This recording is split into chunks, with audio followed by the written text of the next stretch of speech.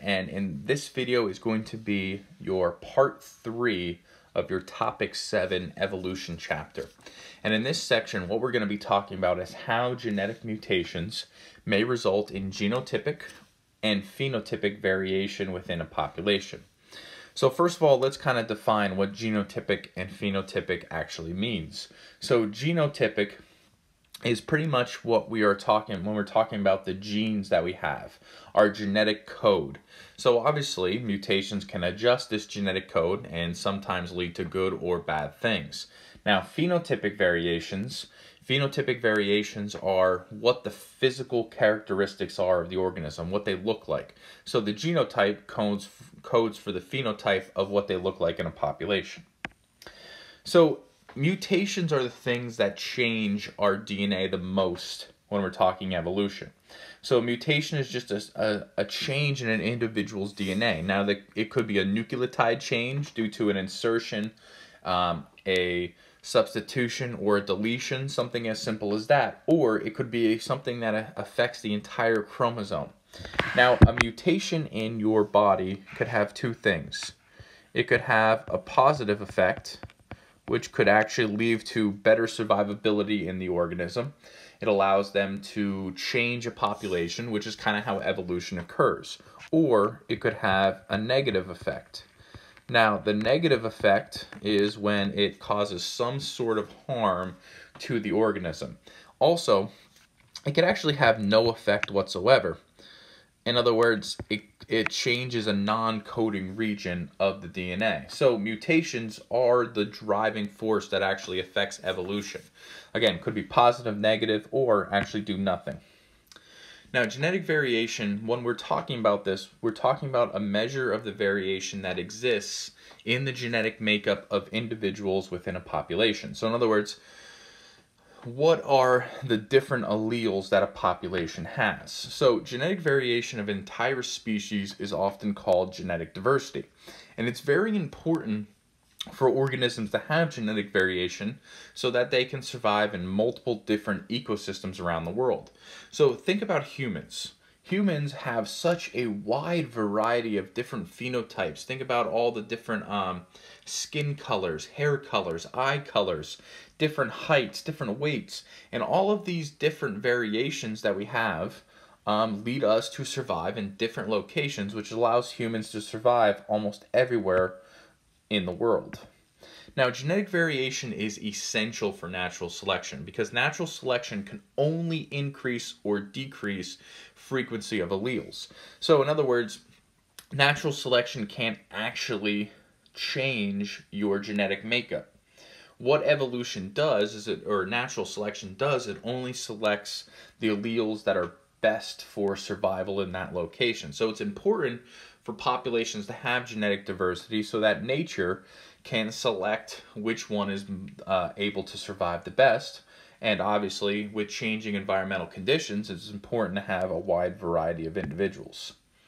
So variation allows some individuals within a population to adapt to changing environments. So for example, you may not have seen this guy, but this is a gecko right here in a tree.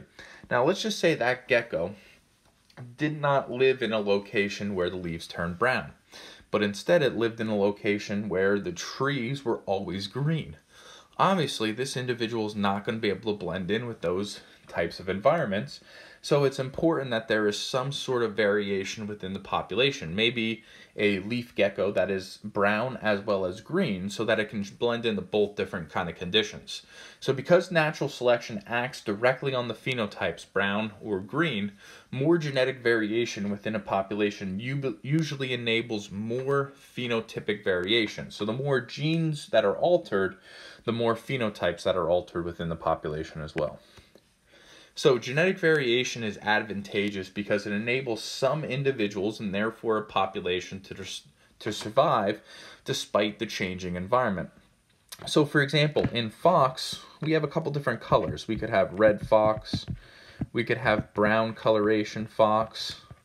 There's actually some black ones as well. There's gray.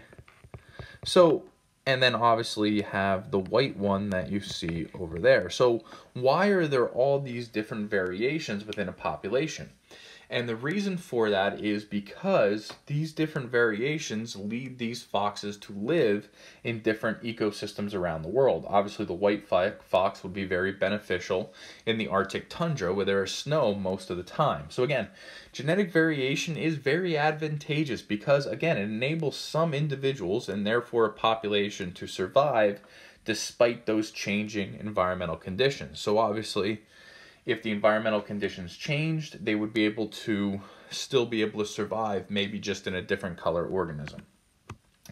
Now, adaptations to the environment, the more beneficial a trait, the more it will continue to show up in a population. So the best example I have are these two squirrels over here. Now, in Pennsylvania, when it was first founded, the black squirrel was actually the dominant squirrel in that location, and that's actually a form of red squirrel and is going to be indicated by the red line on the graph to the right.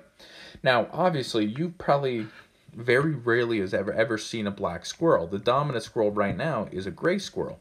Now, why was there this shift in coloration in the Pennsylvania forest? Well, if you want to think about it in terms of when Pennsylvania was first founded, the forests were very thick. They were not touched by humans. So what happened was the ground was a lot darker. There was less sunlight coming through. So the black squirrel was actually advantageous in early history of the squirrels. Then what happened is Europeans came in, they started cutting down the forest, and what happened is those forests began to become lighter and lighter. And as it became lighter, the gray squirrel then became the dominant squirrel within the population. So again, it's important why there is that genetic variation, but what it shows you is the more beneficial trait is going to be the one that will actually be able to continue to show up in the population. Now, a real-world example of this is actually the peppered moth. Now, the evolution of the peppered moth is an evolutionary instance of directional color change in moth population as a consequence of air pollution during the Industrial Revolution. So, in early times, in other words, like throughout human history, this peppered moth right here was actually the most dominant one. And the reason for that is that peppered moth was able to blend in with the light-colored birch trees that were very prevalent in England during the time. So the frequency of dark-colored moths increased at a time when the pollution stained the trees a dark color during the Industrial Revolution. In other words, when the pollution hit, the population shifted from the light color to the dark color because the dark population was able to blend in better than the light one because of the pollution. Now, as the Industrial Revolution kind of subsided and we started to use less and less coal, the pollution began to reduce. And what happened is the light color then became dominant again, and we saw another shift of the population. So the peppered moth is a great example of how genetic variation and natural selection select the best coloration to survive. So again, this is a real world example of natural selection. So just think about it. If you were a predator and you're looking at the before Industrial Revolution, what's the first thing that catches your eye? You're going to be the one that eats the black pepper moth because it's easily distinguishable on the light background. So before the Industrial Revolution, light pepper moth was camouflaged better than the black pepper moth. And this resulted in a majority of light pepper moths being the dominant coloration in the population. Now, after the Industrial Revolution, if you look over there, what color do you see better? You see the light one. Therefore, the predators are going to pick that one off. So the Industrial Revolution, the trees became black with soot, and the black moth became more camouflaged, which meant an increase in the black population. Again, just showing how natural selection shifts the phenotypes of individuals in a population. So again, what we're talking about here with genetic variation is a gene pool. And a gene pool is all of the genes and their alleles present in a population. So think about it like, think about all the different types of dogs that we have in the world. All of those dogs are the same species. They all pool from the same gene pool. But what alleles that they actually pull from determines what they actually look like. So favorable alleles occur in greater frequency as time goes on because those are the alleles that are going to be selected for the best survivability of the population. So favorable alleles will occur more and more frequency as time goes on and on. Now, there are some factors that affect gene frequency. Obviously, migration. So migration is just somebody moving into a population. So the movement of an individual from one location to another. Now, if an organism migrates from one area to another, it takes its genes with them. So those traits are actually then passed to the new population. Mutations, again, the most driving force that we have in evolution. Mutation is just a simple change in the DNA or chromosomes of the individual. And then we also have genetic recombination. Now, genetic recombination is what our bodies do naturally. And pretty much it's just the reshuffling of the genes through a process called crossing over. Now, remember, crossing over occurs during meiosis. And if you want to learn more about that, check out our meiosis versus mitosis video that we have from topic 5. So each of these actually can cause a few things, or in our gene frequency. Now, each one of these can cause a harmful trait to appear. They could cause and improve survivability of the population, or they can have no effect whatsoever. Now, the thing about affecting gene frequencies with these three different things, very few of them actually lead to improved survivability. It's very rare for one of these things to actually improve survivability, which is why evolution takes a long time to do. Now, the frequency of genes that are adaptive or beneficial will increase in the population over time because they're going to be able to reproduce the longest, and they're going to be able to produce the most individuals. We call this fitness. So again, this increase of survivability and this increase in reproduction and this increase in that specific beneficial gene is what we call natural selection. So environmental factors exert pressure for selection of certain traits. So in other words, when we have a population, usually nature selects some sort of phenotype from that particularly. There's three different types of ways that this happens in nature. The first one is stabilizing selection. And stabilizing selection is when an intermediate phenotype are more fit than the extreme one. So in other words, we see a narrowing of the curve of phenotypes just to right in the middle of the two extreme variations. Directional selection is when one extreme phenotype is more fit than all the other phenotypes. So we see either a shift to one side or a shift to the other side of individuals in the population. And then finally we have disruptive selection, whereas both extremes are actually beneficial and the median is actually the one that is selected out.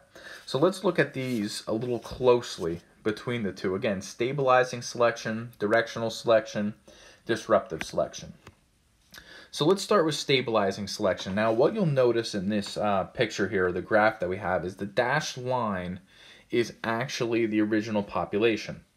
So, for example, let's use an example where a medium green beetle might be the best camouflaged and thus survive the best. So on a forest floor covered by medium green plants, stabilizing selection tends to narrow the curve. So what we're actually seeing here is a selection for the median or the middle. So more individuals are going to be selected at this middle because the pressure is selected on the extremes. They don't blend in as well. We see a narrowing of the curve and stabilizing towards the middle. Again, stabilizing selects for the middle. Now, directional selection is when our original curve is actually shifted to the right. So if the beetle population moves into a new environment with dark soil and vegetation, the dark green beetles might be better hidden and survive better than the medium or light beetles. So directional selection shifts the curve to the favorable phenotype. So it's going to be shifted to the right that way. Our new curve is going to be more of one of the extremes. In this case, the dark green coloration that we have. Again, the curve is directionally shifted to the right because that is the individual that is best able to survive. Now, the last one we have is disruptive selection. Now, disruptive selection is kind of a weird one because instead of having a dominant, we actually have two peaks that form. So if the beetle moves into a new environment with patches of light green moss and dark green shrubs, both light and dark beetles might be better hidden and survive better than the medium colorations. So in other words, the selective pressure is selecting on the medium ones. So what we see is a spike at either extreme. In this case, a spike for the light beetle and a spike for the dark beetle. So hopefully this video helps you out on genetic variation and also genotypic and phenotypic variation within a population.